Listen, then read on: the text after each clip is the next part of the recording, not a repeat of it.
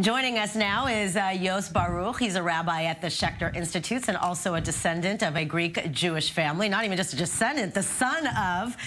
Very happy to have you, and thank you for joining us. I could tell even just watching it, it was triggered something very emotional, a story that you could relate to, yes? Yes, because when I see Nino, for example, I think of my grandparents and of my father, who is a Holocaust survivor. And the story of Jews surviving the Holocaust is something very close and very emotional to me.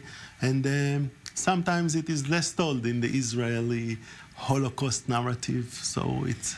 Well, now we have now because of this, it's being introduced into the schools, which is very profound. Let's talk about the history, because, you know, we know mainly about the expulsion, the Inquisition, and the Sephardim, but the fact of the matter is that the Greek Jews came 2,000 years ago and are not even called Sephardim. Please explain. The first testimony of Jewish existence in Greece is from 250 BC. Wow. They found a menorah sign on a stone in one of the islands in Delos.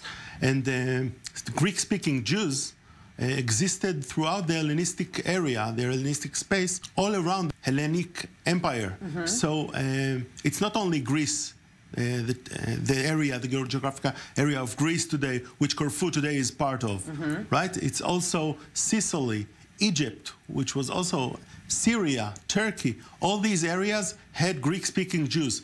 Very interesting. And they actually had a name called Romaniot Jews, correct? Exactly. So yes. They are so they have been there for all of these thousands of years. It's so interesting to see the close relationship. And now we kind of see why, because there may even be, you know, ancestral relationships between the Greeks and the Greek Jews. Yes, they are very and the Greek Jews always consider themselves Greek, because for a Greek, the language that you speak defines you.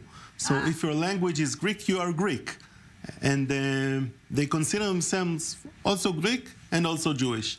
It's like a double identity. Very interesting. Also, you told me before, a little earlier, a story about like kind of this folklore, the story of slaves being taken as Jews even to Greece and things happening. Explain that. Yes, there is a tale about 3 slave ships Titus sent exactly after he conquered Israel. He sent them directly to Rome, and some of them crashed. And the tale says that the Jews that fled these ships established communities in northern Greece, which is my homeland, actually. Which is where? What is the community in northern Greece where your family comes from? We come from Yanina and Trikala, 2 cities in the Epirus and Thessaly, which is northeast Greece. Yanina is very close to Corfu, not only physically, but also with the connections, because Corfu and Yanina both absorbed Sicilian Jews refugees who came to these 2 spots.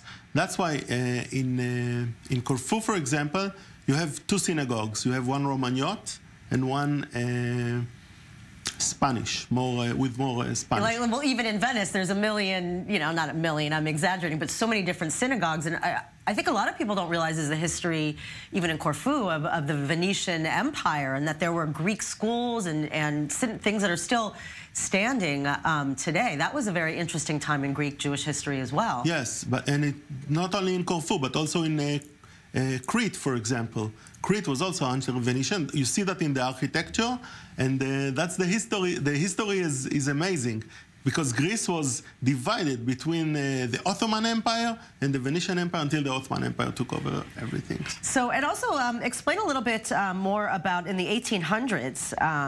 There were a lot of Jews in Sicily. I mean, this is another thing people don't hear about, that there are a lot of Sicilians that may as well have Jewish ancestry. From the little I know on Sicilian history, they had to deal with the same thing, Spanish Inquisition, that same process, and therefore many of them fled Sicily, but some stayed and changed their religion. As Greek Jews, for example, we know that the Greek diaspora in Egypt had about 1 million Jews 2,000 years ago. 1 million, they even had a little temple.